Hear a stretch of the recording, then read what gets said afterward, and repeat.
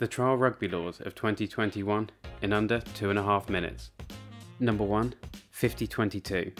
If the attacking side indirectly kicks the ball from their own half into touch inside their opponent's 22, they will get the throw into the line-out.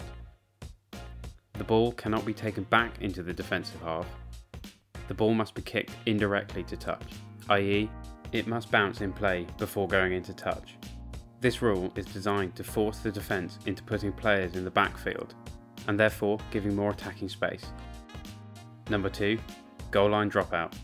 If the ball is held up over the try line, or an attacking player knocks it on in goal, or an attacking kick is grounded in goal, the result is a goal line dropout. This is similar to a 22 dropout. It can be taken anywhere behind the try line, and it must pass at least the 5-metre line. This rule is designed to encourage more varied play near the line, and also increase the time the ball is in play by replacing the scrum with a kick. Number 3, the flying wedge. It is now illegal to have 2 or more players latched onto the ball carrier before engaging with the opposition.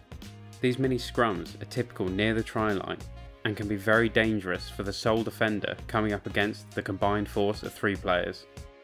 Number 4, 1 player pre-latched.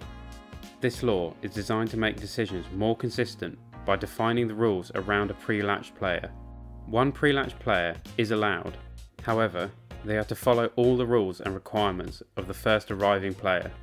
Most notably, they must stay on their feet and support their own weight. Number 5, the clear out and jackler safety. The term jackler has now been defined, and now there are specific rules about clearing out the jackler from a ruck.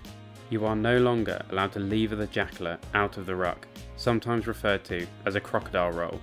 Also, you are now no longer allowed to target the legs or knees of the jackler. So that's it, the 5 trial laws for 2021. The 50-22, the goal line dropout, the flying wedge, 1 player pre-latched, the clear out and jackler safety. Thanks for watching.